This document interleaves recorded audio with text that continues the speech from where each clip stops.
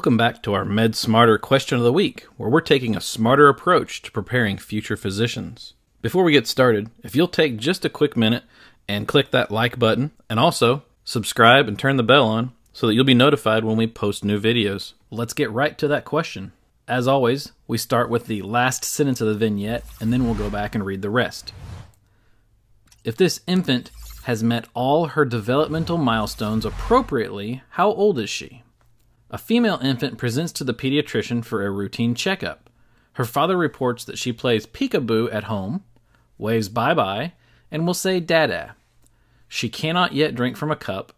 She seemed somewhat apprehensive when the physician entered the room. She can lift her head when lying on her stomach. She can sit unassisted and stand with help. She has a positive Babinski's reflex. If they've met all the developmental milestones, how old is she?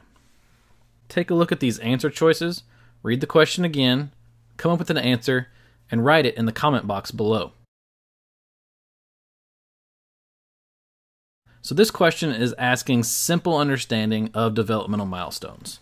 So we've said that this infant has met all of her developmental milestones appropriately, so she hasn't missed a developmental milestone, meaning that she would be older but showing a younger development based on the milestones.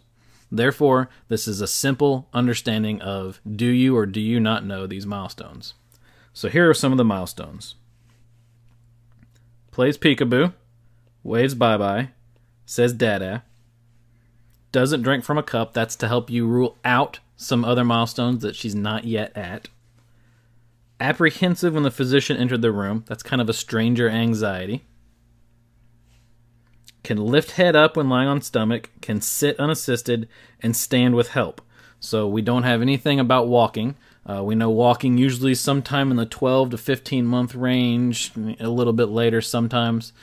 So what that tells me is meeting normal developmental milestones, not walking, rules out anything beyond that 12 to 15 month range. So 12 to 15, 18, and 24 would be out just from that one particular sign and symptom there.